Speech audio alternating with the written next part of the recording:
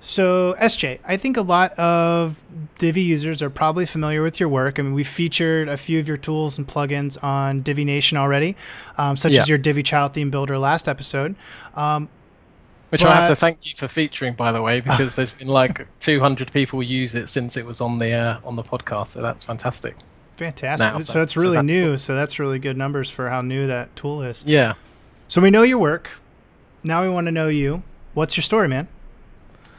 Okay, so I kind of fell into this by accident, really. I when I left school, I joined the army. I said to myself, at about 7 years old, I watched my auntie join the army and said, right, that's what I'm going to do. So I kind of almost switched off a little bit in school because it was like, I don't need to know this. I'm going to go in the army, and I kind of, that's what I did. I went in, and 5 years of that, I kind of found out that there was lots of that stuff that I liked, and there was lots of that stuff that I didn't. And actually, it's probably not something that I want to do for 22 years. Hmm. So I started looking at things that I could do outside of that.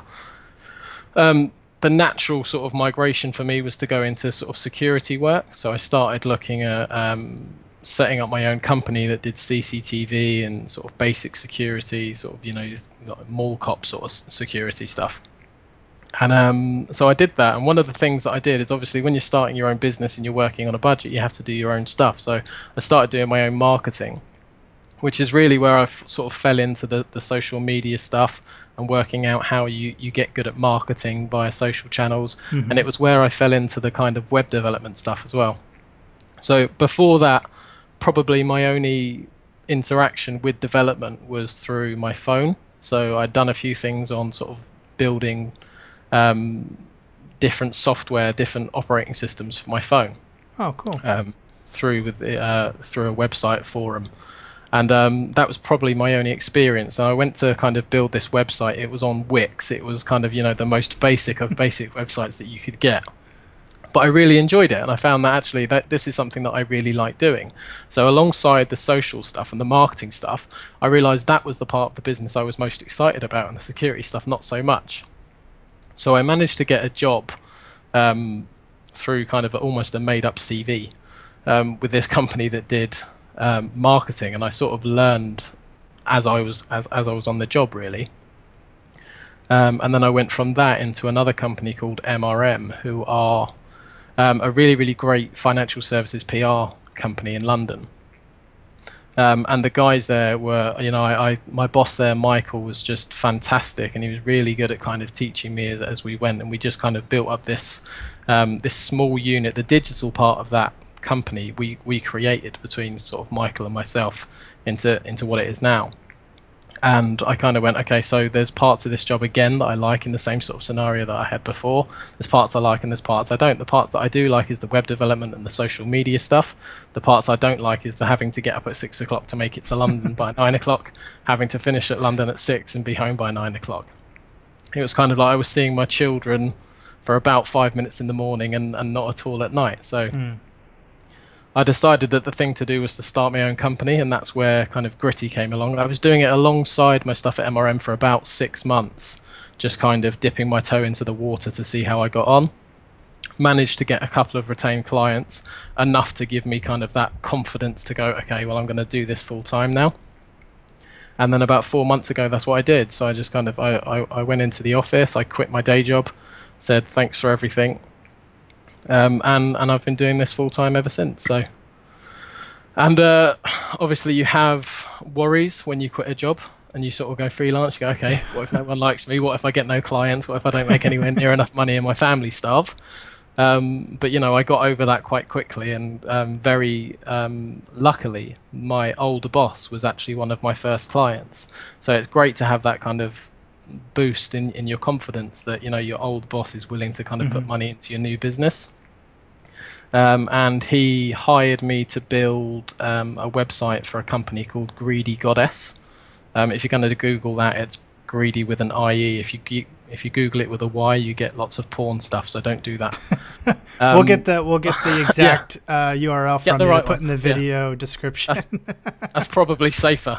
Um, Yeah, so he hired me to build that. I built it on Divi, shared it with the community, got loads of positive feedback about the fact that, through CSS and things like that, it just looked completely different to anything that most people had seen before. And that almost became the best referral tool I could have done, because I got so much of my work that I currently have now through that website, because people were messaging me on Facebook, or sending me emails and saying, look, we've seen the site, we love it, could you build us something similar, or could you do something with this site? Or I'm trying to do that thing that you did with those people on the front on my site, can you show me how? So probably about 50% of the work that I got in the first sort of month was through that site. So that's fantastic. Yeah, and it's and it doesn't look like it's slowing down, and we're in the last quarter, which is usually, I'm still learning, so I hear that's quite a slow time for developers normally. Yeah, I think it can be. Yeah, and we're still busy, so I'm positive for 2016 and to see what we can do next year. Yeah, that's great. So just to retrace those steps, you went from high school to military to security to financial services to websites and social media to specifically WordPress. That's quite the trajectory. Yeah. With varied, very varied trajectory. And it sounds like the common thread was that you just sort of kept, following what it was that you were interested in until you got to sort of the root of it and you stayed there. I'm curious, because I actually have had kind of what would look like on paper as a varied directory, but there's that same kind of common thread. Have you found that there are experiences or skills that you took from each of those stages and that have stayed with you and become applicable to what you're doing today? Yeah, absolutely. I think that there's no job that I've had in the last sort of 10 years that I can look back on and ever think of negatively, because I've taken positive things from all of those.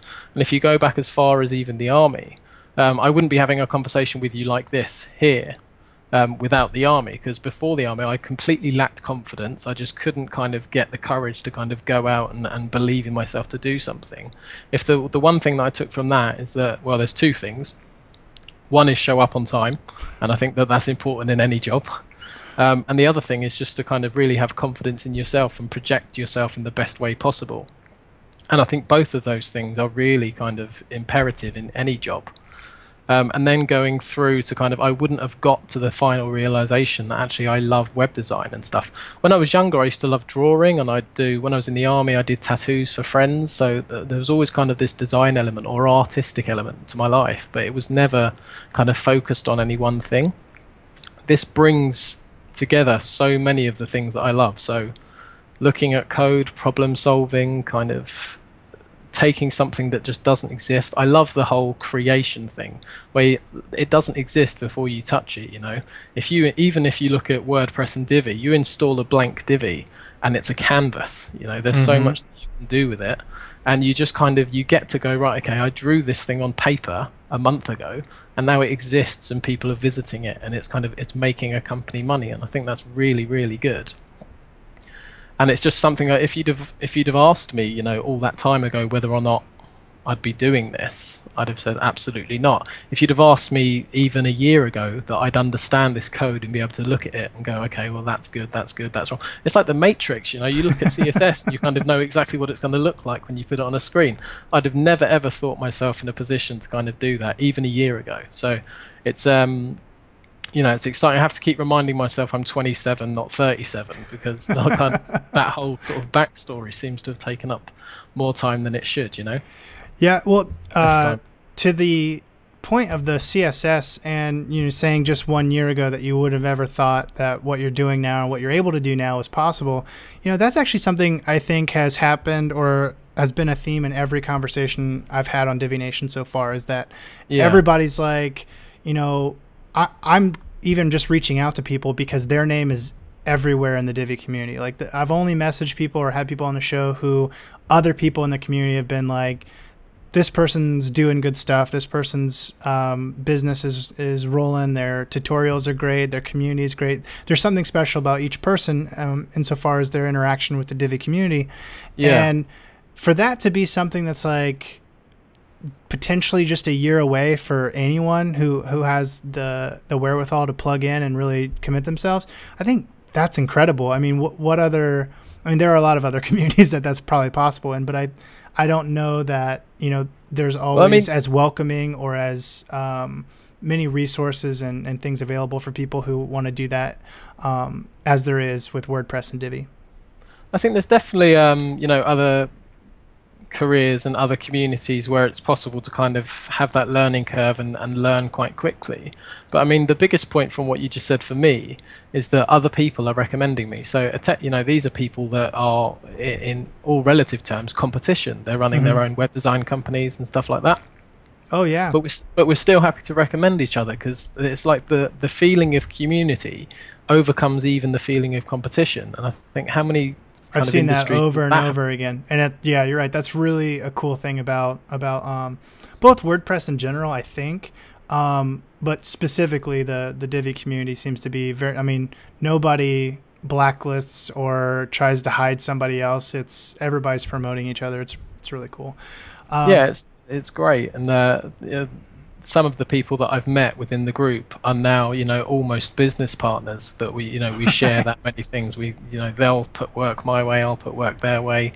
They'll be too busy one week, I'll be too busy the next week, and it's just kind of, it passes between each other. From a client's view, it would be hard to tell where one agency ends and one begins, because there's so much integration there within the community. I think it's really good.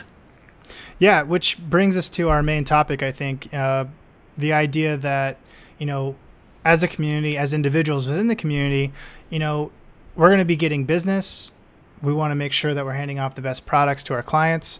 And if there is a way or a process to get our current best work to another plateau or another level, so taking good to great when it comes to our websites, I think we should all be interested in that. So that's what we're gonna talk about for the rest of the interview.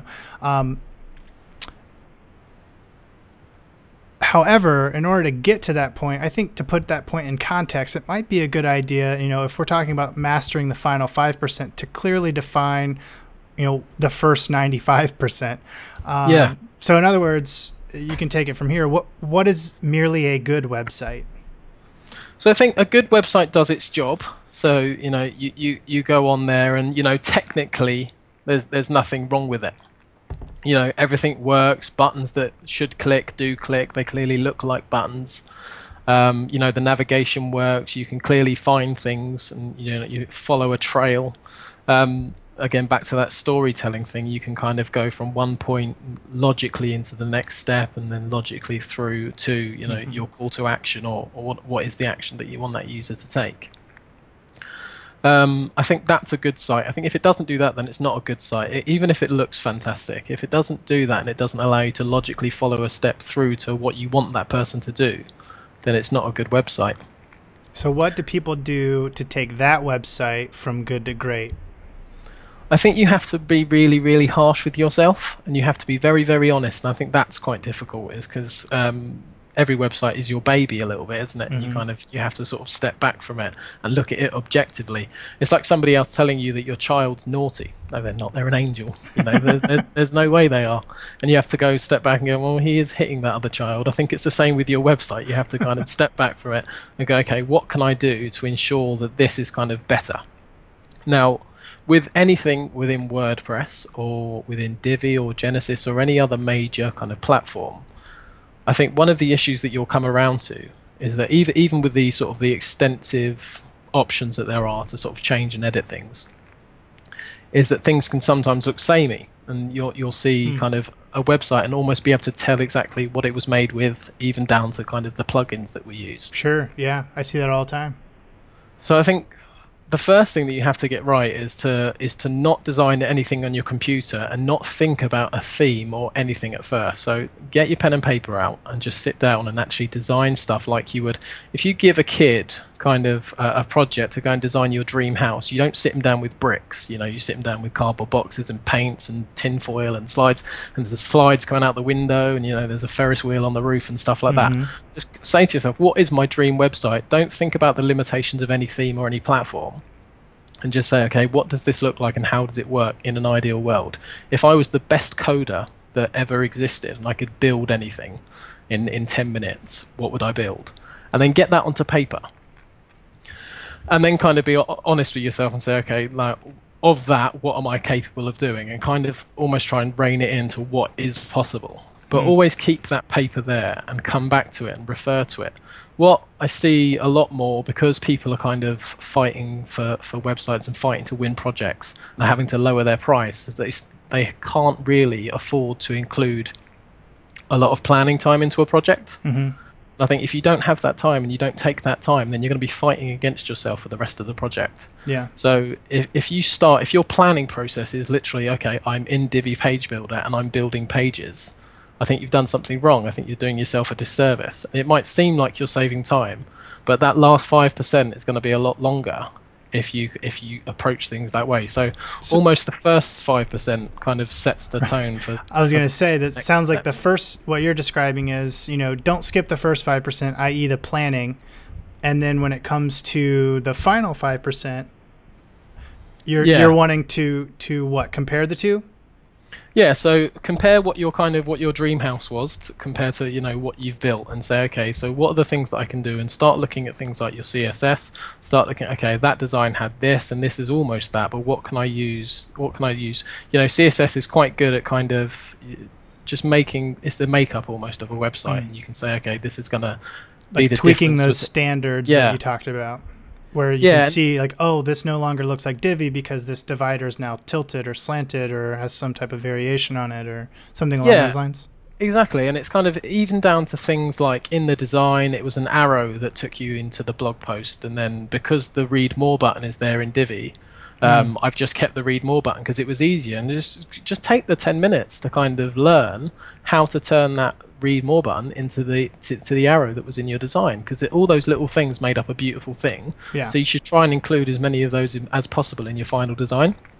So I think that's important. I think with the page builder, you've almost got your kind of your HTML and your JS being taken care of for you, with the animations on kind of images and stuff coming in. You don't really have to worry too much about that. The same as PHP. I think the functions that are built into Divi and WordPress are almost enough to take you where you need to be. But it's the CSS that will make the difference between a website that looks like Divi or looks like any other sort of platform that you're using and looks like something that's you. So the good designers out there, the Melissa Loves, the Genos, you look at their websites and you can tell that they're them. You can't tell that it's Divi because they have a specific style, and it's that style that is the reason that people go to them and pay good money to kind of let them build their sites, because they can see. They know what they're getting before they get it, And let's not forget that with going from good to great, you're also taking your price scale from good to great too. Exactly. Which is huge. I mean, that's a big deal to a lot of people because honestly, I know we've got quite a few more items on the 5% to cover, but when you take it in its totality, it's not actually that much extra work. It's just a smarter process that results in a better product that results in a higher paycheck. Everybody's happy at the end of that. Yeah, and I think if you build a website like you're building it on a budget, you'll only ever get paid budget prices. Whereas if you build it like, this is going to build it like it's your own site, and kind of, this is going to be the thing that represents you as a web designer for, the next 2 years. Right. And then I think then you can really see the difference between kind of a good website and a really, really great website that does the job. I think the CSS is probably a big one for me personally because it's something that I'm quite passionate about. But I think for anybody, it's worth taking the Code Academy courses. It's worth getting onto those and the CSS ones if you're not comfortable with it. And you're starting a CSS class pretty soon, correct? Yeah. So I mean, I floated an idea out sort of to our community. And sort of said, okay, so I've got this idea of a course that's almost like a Code Academy course, but specifically built for Divi. Oh, nice. And whether or not there'd be any interest in that. And it was purely kind of speculative at that point. It was just to see whether or not it'd be something people were interested in. We put an email out there and said, if you sign up to the email, we'll let you know when the course is available. And I think when I checked just before we did this, we had something like 400 signups. So there's obviously a kind of thirst for that kind of thing. All of the feedback that we've had on it has been really positive. You know, barely an hour goes by during the daytime hours when somebody doesn't message and say, so any more news on that course? And to have that sort of thirst for information, it's almost like, you know, they want to market for us and kind of take that product and go, okay, when's it going to be available, sort of thing. So I think we weren't expecting anywhere near that kind of positive feedback, and it certainly reflected the amount of work that we're putting into the course. It's kind of grown into this kind of mammoth thing that can take anybody from, you know, just kind of, I don't know anything about CSS to I know quite a bit about CSS and Divi, but I still want to kind of design things that are maybe, you know, that next level up. That's awesome. I want to get back, because I don't want to lose track of our time. I want to get back to the list of things. What is the list of things in the 5%? What is the squint test? Can you explain that to me? Yeah, so this is kind of, you can call it the squint test or the drunk test, or, you know, it's up to you. But it's kind of this thing where you kind of close your eyes and you make sure that everything's really blurry, and you look for the things that are on screen that really stand out. So on a good website, these are going to be your call to actions. So your buttons, your forms, your email subscribe modules, and things like that. On a bad website, you're just going to see a white screen. So I think just close your eyes and just look for the things that are obvious, because people don't, we're in 2015 now, you know, there is a lot of information going out on the internet. There is a lot of websites for pretty much everything. People just don't read like they used to. It's not like, you know, you can just have a HTML page with lots of information and people will read it. They won't. They'll scan. They'll scroll, and they'll stop scrolling at things that capture their attention. And these things need to be the things that convert for you. So if they're not, then you need to look at your design again and say, okay, so why don't they stand out? And you can look at, you know, how to make them stand out. So it's silly things like you can have 10 things in a header navigation. So the thing that you really want to push people to, turn it into a button, make it a different color, make it really stand out, you know. Don't just have a subscribe module sort of halfway down the sidebar. Put it at the top of the sidebar, make it a different color, put a massive bit of padding around it so that, you know, it really stands out and it's its own block. I'm not a huge fan of the kind of the pop-up opt-ins that literally pop in the second you've kind of loaded a page, because it's the equivalent of someone standing in the way of the TV, isn't it? You don't actually look at them, you just kind of look round them, and you kind of, that's what you do. You close the box and you never look at it. You've never read it, and you couldn't, you know, you don't do anything with it. So I think that's another thing, is just use the squint test. Make sure that your kind of your call to actions stand out. I think the other thing that probably doesn't happen as often as it should is a good proofread and going through. So a lot of sites you go through, and I don't know whether or not it's because we do a lot of content, but I'm one of those people that will go and I'll judge a site if it's got kind of obvious spelling mistakes. You know, there's one thing to have kind of different spelling for the UK and the US and things like that, and, you know, that's fine. But when you've got obvious spelling mistakes, especially in the first paragraph or something like that, I got rather embarrassingly, I got a message on Facebook the other day to say that there was a typo in our Facebook page description. And it was kind of like, oh man, you know, that's quite embarrassing, especially considering it had been there for about 4 months and no one said anything. I'm like, cheers, guys. You know, it took 4 months for somebody to tell me. But yeah, you know, just sit down, properly proofread your site first yourself, then accept that the more you read stuff, the more you're not reading it. So step away from your computer, go for a run, have a bath, do something else. Just don't worry about it. You step away long enough that you've forgotten what you wrote, and then read it again. And once you're happy, pass it on to somebody else that you trust, preferably someone quite finicky and kind of, you know, that likes things perfect, and say, okay, you know, do your worst, and just look at their feedback, and, you know, try not to take it personally, and just go, okay, you've got typos there, and there, but not even just typos, but does this make sense? Yeah. Is this conversational? Does this follow a flow? Is this something that you would read from the top and still be here at the end? And and just take their feedback. I know it's quite hard when other people kind of comment on your stuff and you go, what do you know about it? Kind of, and you can get quite defensive, but just don't. Just kind of step away from it, forget you wrote it. One thing I do is, on any website or any piece of content actually, is kind of step away and then come back to it as if a client has given me this from another agency or another competitor and asked me what I think of it, because you're so much better at scrutinizing other people's stuff work, and finding fault in it, you know. So you'll really kind of get to the nitty gritty of what's good and what isn't. So I think that's important. What about navigation? Do you have any hard and fast rules for your navigation? I don't think I have any hard and fast rules. I think one thing's important is that people shouldn't have to go to sort of 3 clicks in to find the information that's kind of relevant. Say what you are and what you do on the front page above the fold. Just say it out there nice and big so that people, if they're not going to go any further, they at least know who you are and what you do. With things like call to actions, I think be no more than 1 click away. If you're trying to convert people to a subscribe module for your blog, for example, don't go into the blog and then into the next blog before you find the subscribe module. Don't have it, at the bottom of your sidebar where people may never scroll to. It's the same for share buttons. Put them at the top of your blog rather than the bottom, or both preferably, so that people. If you look at sites that really are good at converting, so BuzzFeed, Mashable, and things like that, share buttons are at the bottom, and so are the subscribe modules, because they know that that's where people spend the most of their time. They get it done quickly. I think other content that is relevant shouldn't be more than 2 or 3 clicks away. But again, I think it's about telling that story and about what's the natural flow.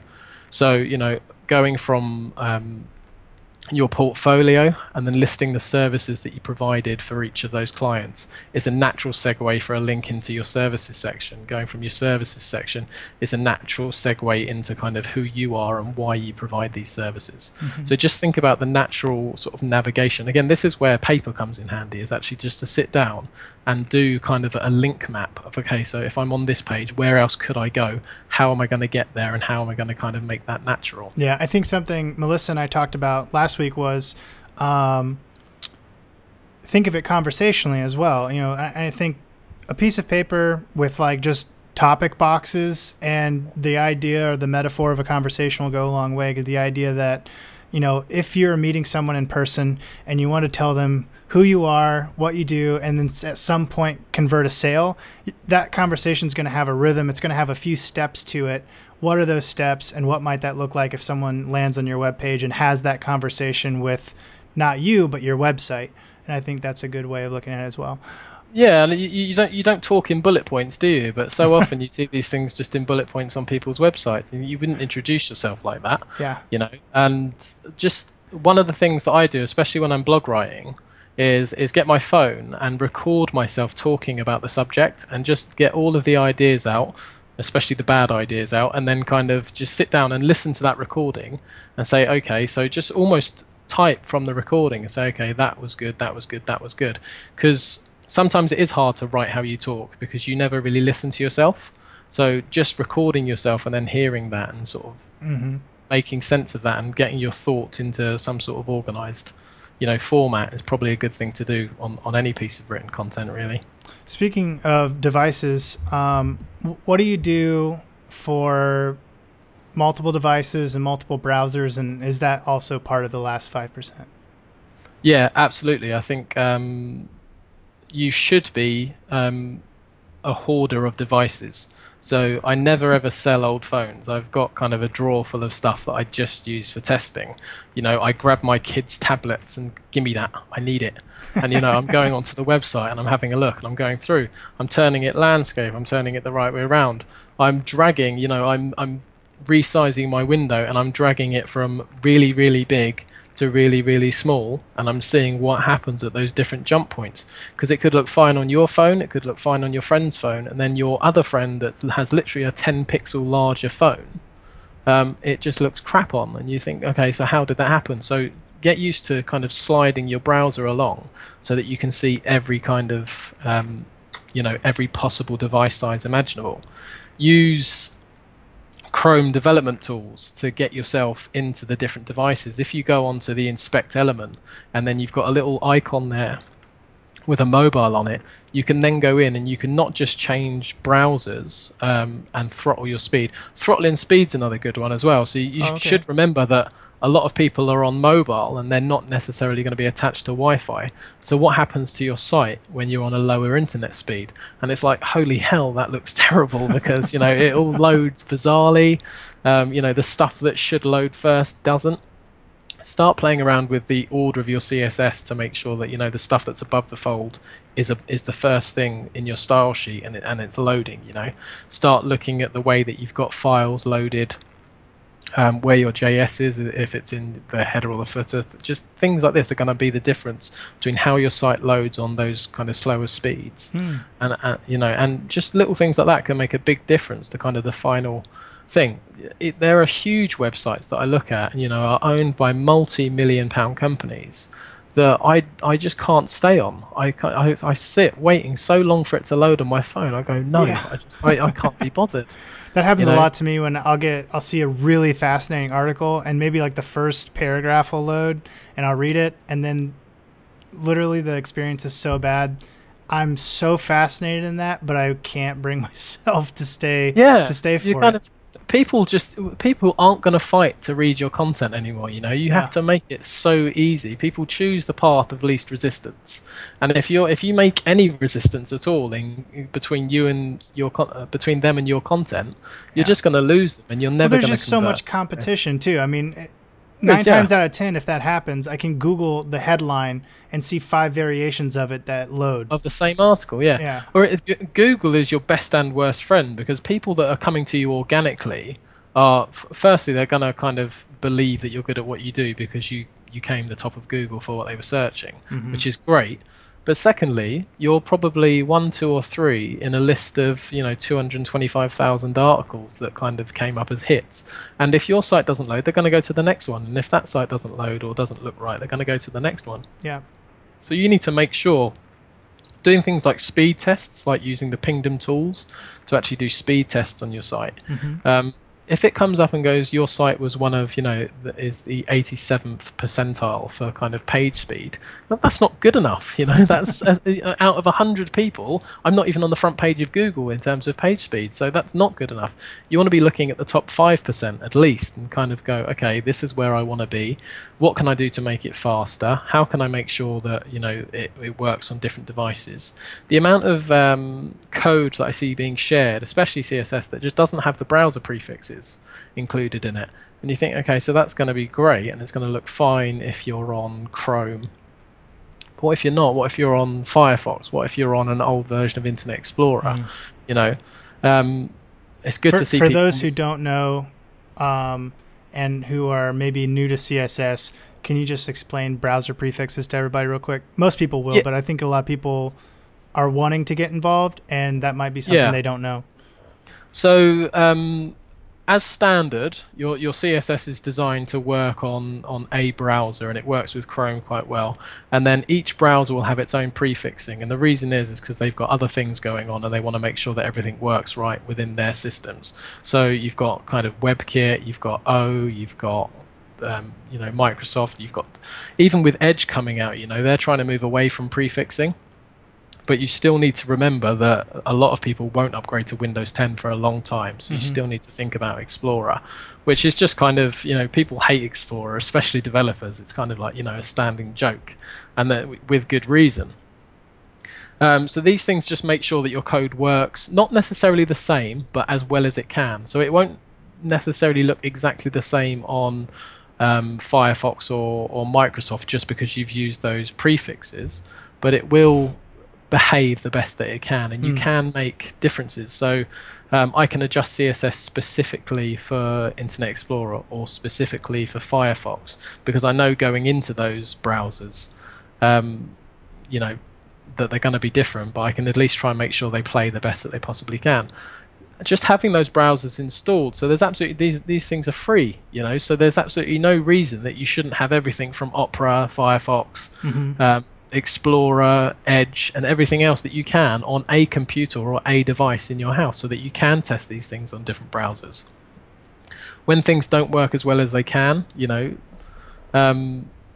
just try and make adjustments to that specific code so that they do work a little bit better. If you're not sure if a piece of CSS requires a prefix or needs one, you can go to, I think it's caniuse.com.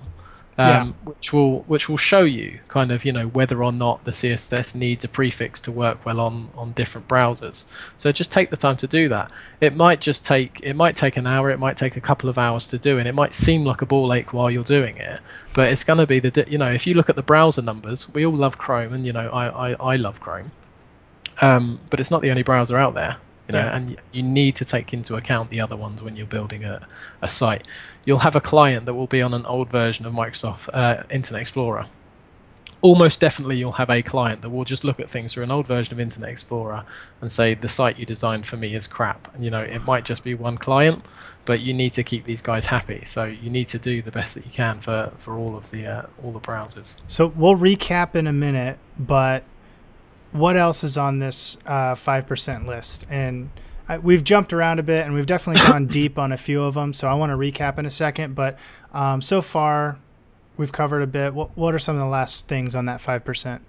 So I think the last one, and probably one of the most important ones, is before you put a site out, before you hand it back to a client and you say, okay, are you happy? Ask yourself, are you happy? Because there'll be little things that you kind of let slide, little niggles that will just eat at you for the rest of your life if you send those back to the client and he doesn't notice them, and you allow that site to go live knowing that that thing doesn't work properly. So you'll say, all right, if the client finds it, then I'll address it and I'll do something about it. What if he doesn't? What if you send that site out live and you've got your footer links at the bottom of this site and people are judging you on this piece of work? Again, we talked about people kind of knowing you from lots of stuff that you do, and people that only have one example of kind of knowing who you are. If this was that one example, would you be happy with that? Or would you feel like you'd have to call that person up and go, look, come and let me explain, I'm not like that, I'm better than that.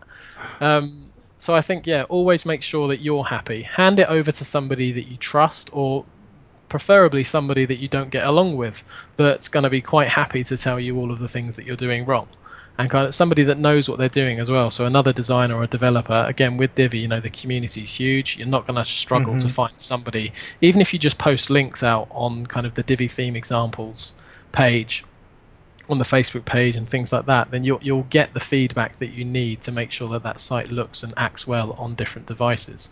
Again, it comes down to that. You may have done the normal device tests, which the latest iPhone, the latest Android, tablets and desktops on different browsers, but these guys will all be coming from kind of different devices, from weird kind of little Japanese models that there's only 500 of in the world, and way up to kind of every other device on the planet. So they will find the things that you'll miss.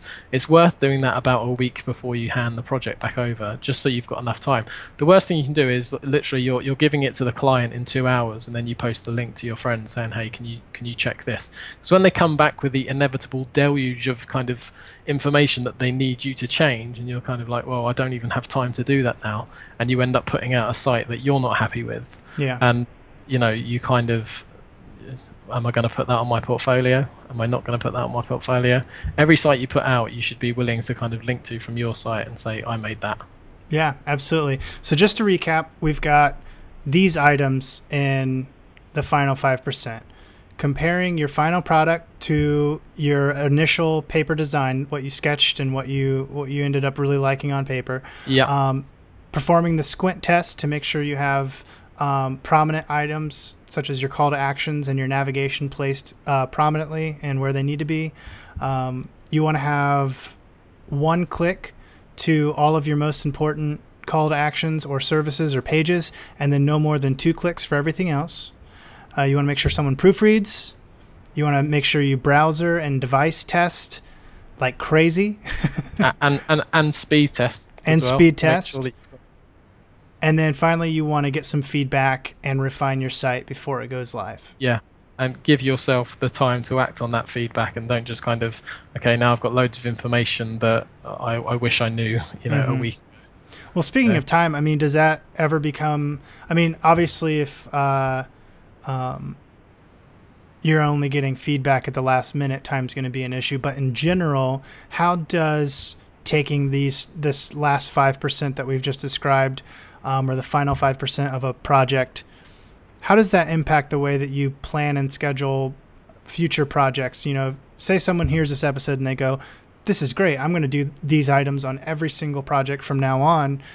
How's that going to impact their process in general, and what are some kind of changes they need to make to other areas, perhaps like such as pricing and other things, to make sure that this process remains worthwhile and profitable to them? Well, I think one thing that we are all guilty of is being very bad at kind of estimating how long something's going to take. We see it in this almost rose tinted glasses where we go, okay, this is going to go right and everything's going to go well. The kids are going to go to school on time. They're going to come back happy and go to bed like they should. I'm going to have loads of time to do all of the stuff that I need to do. And then the reality kicks in. You go, well, actually, that project that I did last week still has some changes, and the one that I did the week before still has one or two things that I need to do. So I'm not actually going to start this until a week later than I thought I would.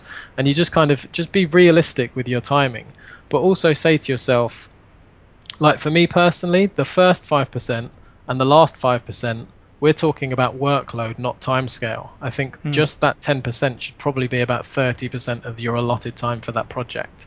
And that gives you enough time to truly plan. So an example of a site that I'm working at the moment, I've given myself 2 weeks to plan that site. And I think that's a realistic time. So I know people that are knocking out websites in 2 weeks from, cradle to grave. Yeah. And I think that I would just be flustered to try and fit everything that I need to do in that time scale, So with the first 5 and the last 5%, I think it's very easy to have a couple of things on the burner and kind of be able to step away from one project and work on another one for a while, and then, and vice versa. But I think it is important to give yourself enough time and say, okay, so if you think about it, that even if I stepped away from this for a couple of days, just so that when I come back, I'm looking at it fresh, you're looking at a week there to do that. And you're going to want to do that at least once in the planning stages of your website. So give yourself that week or 2 weeks to properly plan a site, to hand that back to the client and go, this is what I'm thinking. And it actually looks like you've put some thought into what you're going to do for them. And this isn't just the kind of a template that you've kind of pulled out of your back pocket and you've got ready to go. You've built this for them. And I think a client will appreciate that. And the other thing as well is just little touches. So to and fro with the client or with whoever you're building the site for, saying, I was thinking about this, and what do you think about this? And just involve them as much as you can in the process. Even when we build plugins and things like that, it's never a kind of ta-da moment. It's not something that just comes out and it is there now. We are constantly going back and feeding back into kind of our friends and other people using Divi and saying, okay, so what are your gripes, what do you need help with, what would be easier if you had something that could help you do this. And all the way through we're putting things out and going, so how does that sound? We're pulling it back, we're saying, so how does that sound? We're refining it, and then we're putting out a final product. And you see the same from Nick and his team as well. We come, okay, what would make life easier? This would make life easier. This is what we're currently thinking about. Does it look good? Pull it back in, then a final product. So don't be afraid to kind of have a to and fro with, the person that you're building the site with. Plan. Well, it looks like we're running up against our time limit. But at the end of each episode, I like to ask every guest, I'm sure you've seen by now, to leave us with a parting thought that sort of encapsulates their take on our topic. So obviously the topic today, if you're listening or watching, you couldn't have missed it, but I'll repeat it again. Mastering the final 5%, taking your website from good to great. So my final question for you, SJ, is, why should people care about mastering this final 5% and putting out great websites when they could probably get away with just a good or a decent website? Because a good or a decent website has a very, very shorter shelf life. So this person is not going to, if you want people to keep your work and keep it for a long time and be proud of it for a long time, you need to think of it as a work of art. You need to think of it as a painting. It's something that they're going to stick on their wall and be proud of. That's the 5%. If you put something out there that kind of people are finding niggles in, a month after having it, it's kind of, you get a new pair of trainers and you think, brilliant, love my new pair of trainers, and then there's a little bit of dirt on them, and then, the sole starts creeping away, and, it's not long before you buy a new pair. You buy cheap, you buy twice. If you generally want to deliver value to your clients, take that extra 5%, and it will come back to you in folds. It really will. So if somebody's kind of looks at your site and you've taken that time to put that last 5% piece of effort in, you're going to find the work that you get off of the back of that will just kind of make it worth that 5%. The fact that you can then kind of put 10% on your charges, 20%, 30% it's not uncommon and it's not unheard of within the Divi community to hear of people doubling their fees in a very short space of time, because they know that putting that last 5% in is going to make all the difference, and people are going to be willing to throw money at you. Literally, here, take my money, take it all, build me something that you do, you weird wizard man. And people do. And I think that's the difference between a 95% complete site and a 100% complete site. Sounds like a good answer to me. SJ, thank you so much for coming on Divi Nation. Thank you very much for having me.